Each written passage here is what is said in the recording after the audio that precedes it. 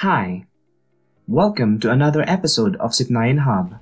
In this video, we will learn of the different data collection methods that are commonly used to research of different designs. Different data sources are also given emphasis through examples. But before we continue, do not forget to like this video, hit the subscription and notification bell to stay updated of future videos. The first method is called Direct method. We may popularly know this as interview, which is normally a face-to-face conversation with the respondents. During interviews, the interviewer directly records not only the interviewer's responses to a set of questions, but also their behaviors such as their body language and tones. Interviews can be structured, semi-structured, or unstructured. Structured interviews are administered using a prepared set of questions. In terms of depth, it is surface level and is usually completed in a shorter period of time. One advantage, though, is its ability to let a researcher collect his or her data faster and more efficient. Semi-structured interview allows an interviewer a little leeway to explore a subject matter and does not strictly follow a formal list of questions.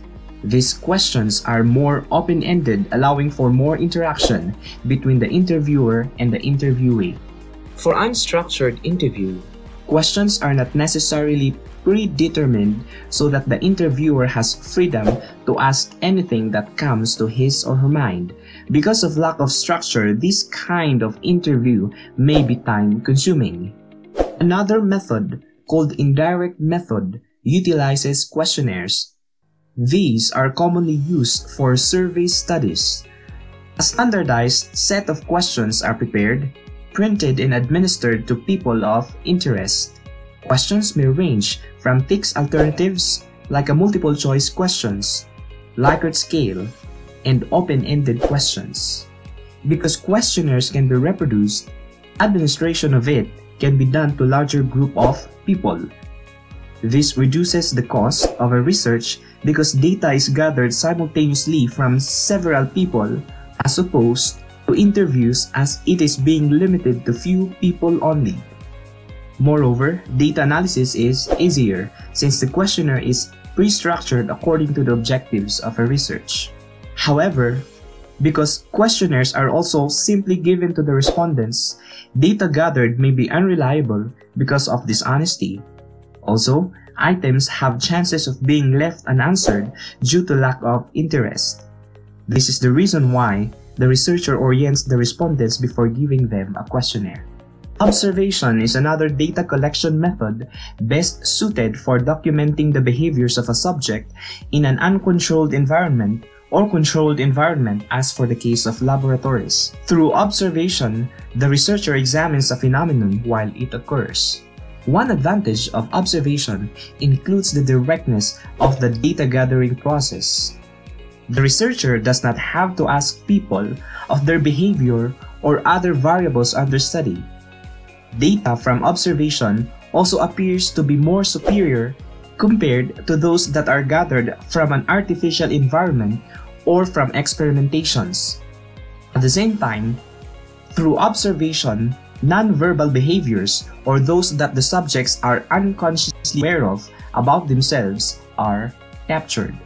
In the contrary, observation's main disadvantage is lack of control of the observer when data are affected by extraneous variables or those variables that are not included in the study but are affecting the subjects in some way. Experimentation is another method conducted to explore the causal relationships between or among variables while controlling the effects of other factors in the environment. For example, suppose we are to conduct an experiment to identify which fertilizer would result to the best pechay yield. Fertilizers are organic, commercial, or mixed. To start the experiment, we prepare plots for planting. Let's say we have 4 plots, plot 1, plot 2, plot 3, and plot 4. We then assign which fertilizer is applied in each plot.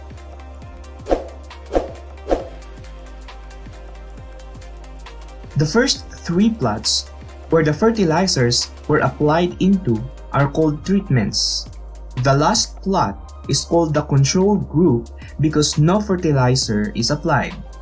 For experiments like this, observations from control groups serve as a baseline or a starting point for the experiment. In doing an experiment, it is important that the other factors not included in the study are eliminated or controlled. For example, the soil composition of the 4 plots must be the same.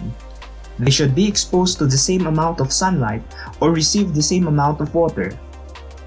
We do this because we are only interested comparing the effects of the varying fertilizers to the growth of petchae.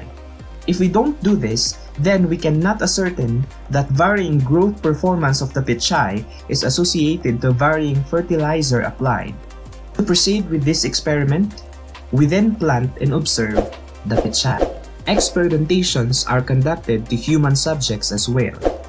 For example, if one wants to test the effectivity of a special study program over the traditional or usual program, a researcher may divide the subjects into 2 groups. One is the experimental group and the other the control group.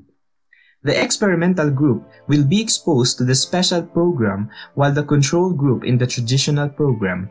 Their performance will be compared after these exposures. Again, it is important for the researcher to control at his very best outside factors that affect students' behaviors or performance. We can gather data either from a primary source or a secondary source. A primary source refers to sources from which a researcher directly and originally gathers the data. When a researcher conducts an interview to people, administer questionnaire, or even observe them in their community, these people become primary data sources. Secondary sources are pre-existing data sources such as research journals, books, the internet, and it also includes agencies that collect and store data like hospitals, the Philippine Statistics Authority, the Department of Agriculture, and the Department of Health. There you have it, your data sources. For more discussion on statistical concepts, I will see you in the next video.